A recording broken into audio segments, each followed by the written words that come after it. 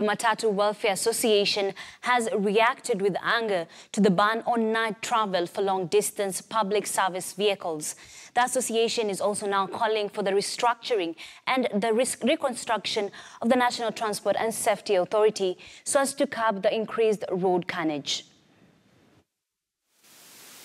The Matatu Welfare Association has blamed National Transport and Safety Authority, NTSA, for the increased road carnage, but they have at the same time dismissed ban on the night travel for PSV as illegal.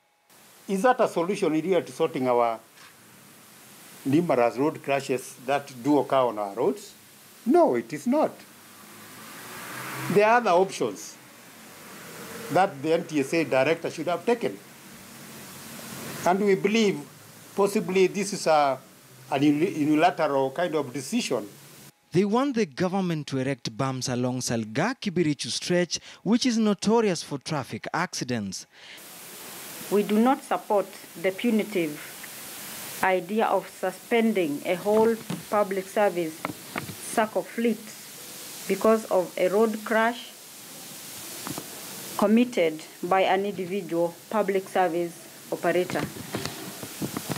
It makes sense for NTSA to deal accordingly with the respective public service crew and owner, and maybe the concerned circle management on one-to-one.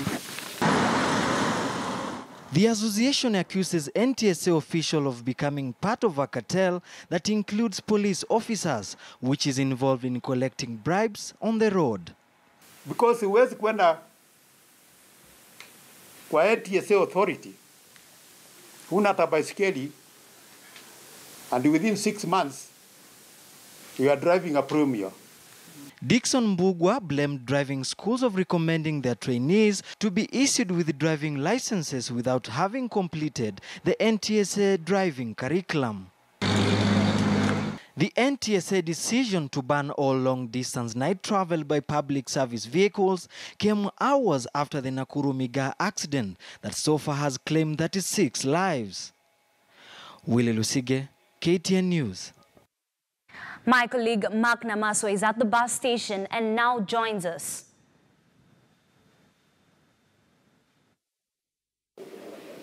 Now, this is Accra Road in Nairobi, and one of the busiest bus termini, where we speak to some of the bus transport operators to tell us exactly how the night travel ban by NTSA has affected their operations. And we speak to one of these officials here. Kindly tell us who you are, what you work for, and what you think of the night travel ban. My name is Mohammed, and I'm the supervisor concerned here at Accra. So about the ban, I would say that it has really affected the customers.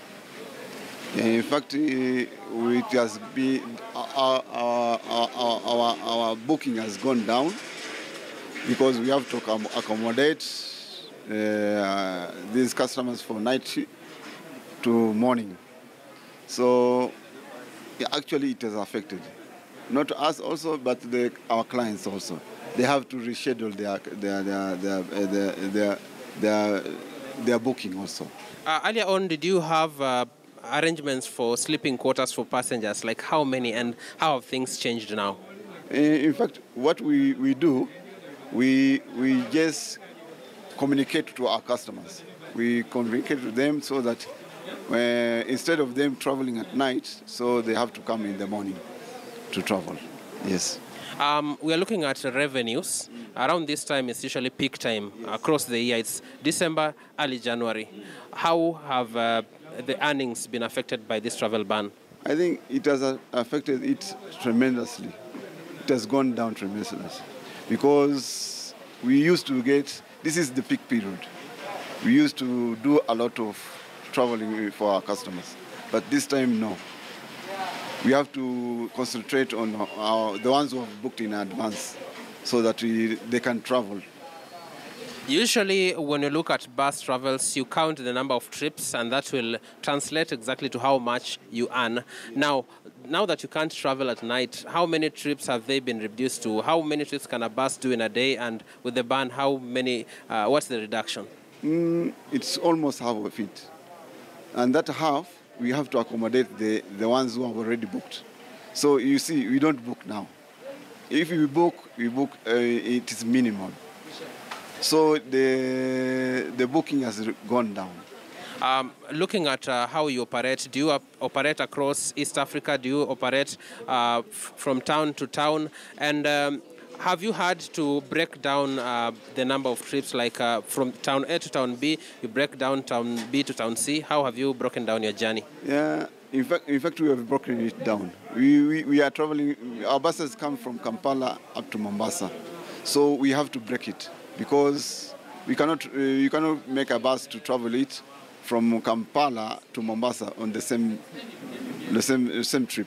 So they have to break it up to Nairobi, then you have to break it to Mombasa. What, in your opinion, should have been done instead of imposing a blanket travel ban? I think the NTSA should have cooperated with the stakeholders, to cooperate with them so that we have a discussion. So what is the problem of actually what is the problem? So that if there is any issue, we settle it. And if there is a culprit within it, then we should be taken into account of that. Thank you very much for your time. Still at the Modern Coast booking office, we speak to some of the passengers who have come here either to book tickets, to place parcels for courier services. Kindly tell us who you are, what brings you here. I'm Michelle. I came here to book a bus to travel in Kampala. And all of a sudden, I heard that no more traveling of night.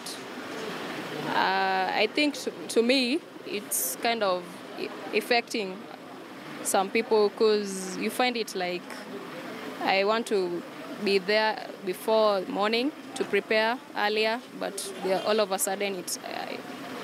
Now, from what you've been told, that there's no night travel, going to Kampala, according to the information that you've gotten, do you have to break your journey somewhere midway?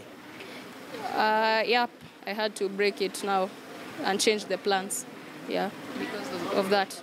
Did you have, let's say, a budget arrangement for, let's say, sleeping in a particular town if the travel gets you there by nightfall?